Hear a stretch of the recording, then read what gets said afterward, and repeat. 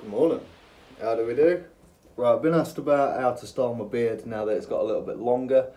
So it's basically the same sort of concept. I've just washed it, got out of the shower. It's wet, but not dripping.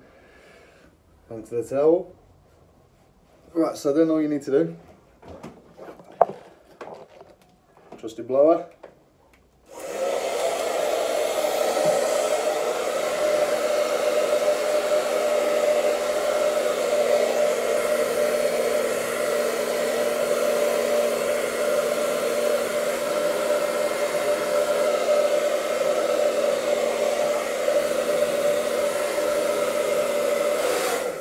Now when you're doing this, I only usually give it a light one just to get rid of any excess water that's left in the beard.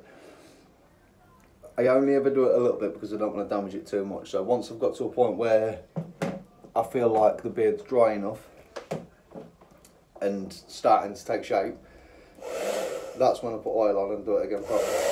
So same the other side, going across the face. So the hair's actually got somewhere to be straight against.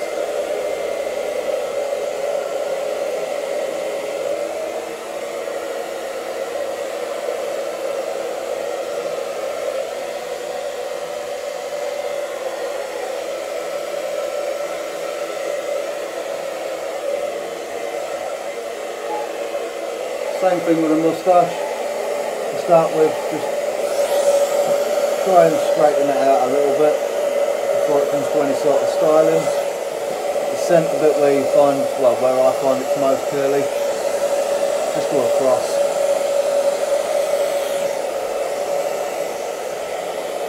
Have a little bit of fungus in the centre parting. Grow up. Your oil. Beard and Bones the boss. Drop a little bit in, a few squirts. Make sure you get right down to the actual skin that's under the beard. Right, this will just add a little bit of extra protection against the heat because you don't want your beard being too dry, especially not if you smoke because you'll end up on fire. Right, and then go again, but actually styling this time, the same as what I was doing before, but just making sure that we're getting as much of it straight as we can.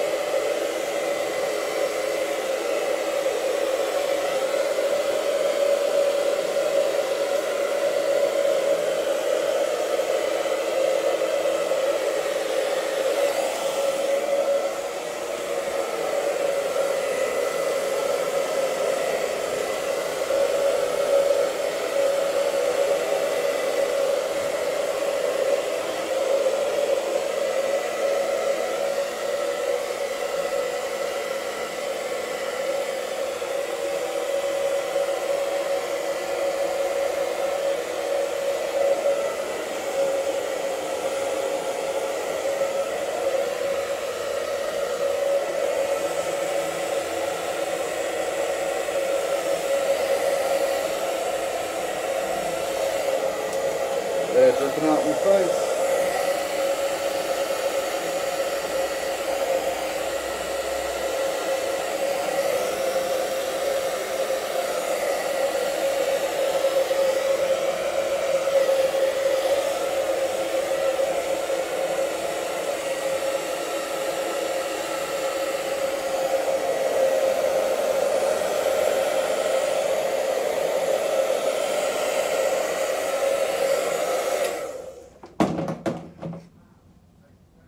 Right, so now when I'm happy with